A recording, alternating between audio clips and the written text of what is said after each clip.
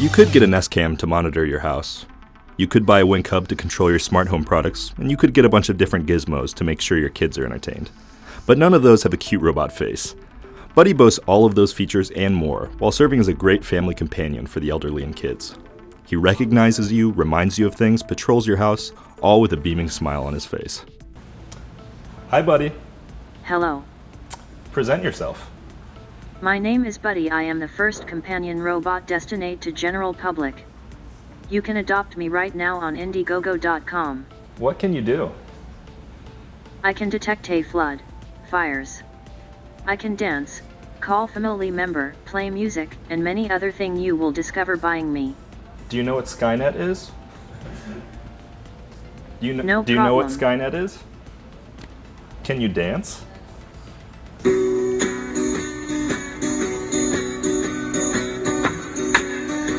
So tell me about the facial recognition. How does Buddy know who's who when he's talking to different family members? Yes, we work on this because it's a real challenge to be able to recognize face. Mm-hmm. So it's easier to when it's in families because we just have to learn maybe 10 people and Mm-hmm. the other one will be unknown by Buddy, and after we will try to work to be able to recognize a lot of people, but it's not just only with facial recognition, but with voice recognition too. Yeah. Tell me a little bit about his language processing and what kind of is powering that.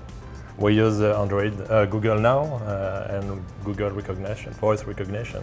So we can recognize English, French, and a lot of other language, and he can speak all this language. Yeah. So it seems like Buddy's kind of an emotional little guy. How do his kind of faces kind of change with the situations? If we want to sell a robot and in each family in the world, the key point is acceptability. To be accepted, the robot has to be cute, small. We made a lot of studies before, and to create a real empathy, a real relationship with the robot. It's why we have this design, it's why we have this face, but it's for families, for children, for seniors. Everybody thinks that older people don't like robots, but it's not true. They really like robots and they want to have some robot, but small robot. So when the robot come to remind them to take their medicine, or, they will do it because there is a real relationship with the robot. Why did you decide to sell Buddy on Indiegogo? And tell me a little bit about the campaign, how it's been going.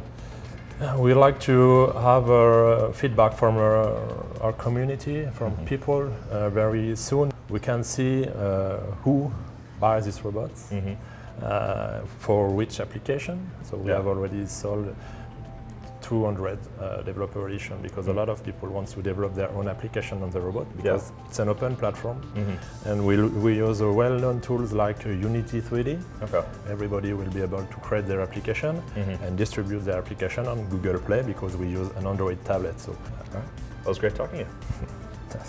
Thank you.